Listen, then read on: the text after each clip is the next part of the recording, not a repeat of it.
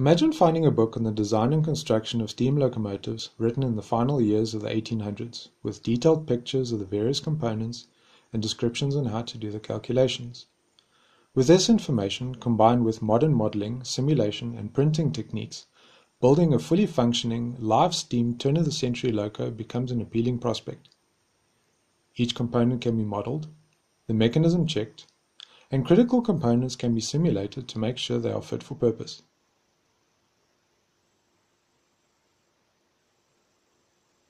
Using the STL files from the modeling, the patterns for the castings can be printed.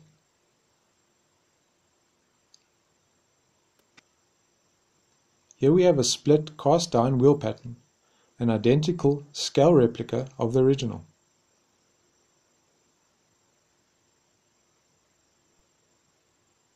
My furnace is an oil-fired furnace capable of melting anything from cast iron to the various bronzes.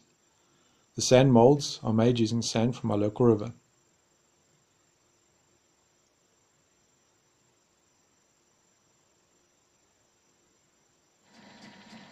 Here's that wheel we've been following, being machined on a mandrel using a standard lathe.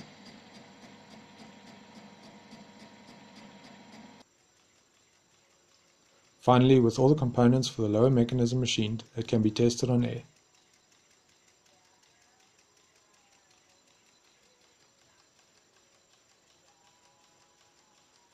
I hope you enjoyed this video. Thanks for watching.